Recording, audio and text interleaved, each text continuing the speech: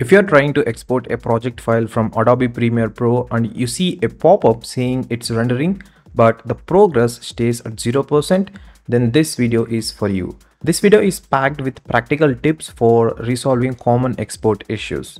In this video, I'll walk you through the Premiere Pro troubleshooting process by sharing the issues I encountered while working with Adobe Premiere Pro and the simple solutions I discovered using Adobe Media Encoder. Let's get started. A few days ago, while editing a video in Adobe Premiere Pro, I completed my edits and tried exporting the project file.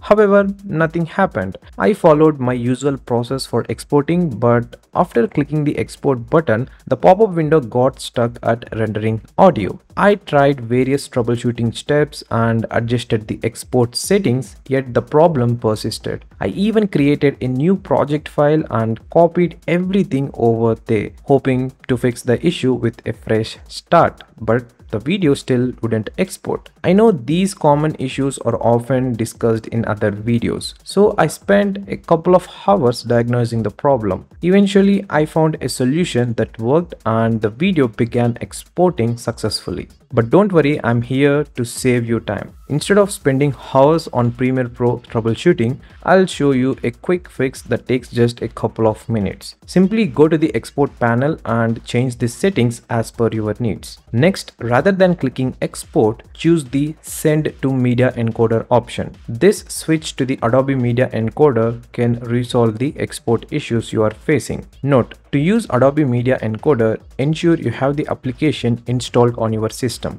Once Adobe Media Encoder opens, don't click any buttons or navigate away. Just wait a few minutes while it starts rendering the video. You can then minimize the program and focus on other tasks once it starts rendering. I have never experienced this problem before in my long history of working with Adobe Premiere Pro, and even restarting my computer didn't solve it until I used Adobe Media Encoder. This experience is a true editing hack that you can rely on. So if you're facing issues with the video export in Adobe Premiere Pro, this is the solution for you. Follow these steps for a smooth export process using Adobe Media Encoder. And before you go, don't forget to subscribe and check out other tips and tricks videos in Premiere Pro.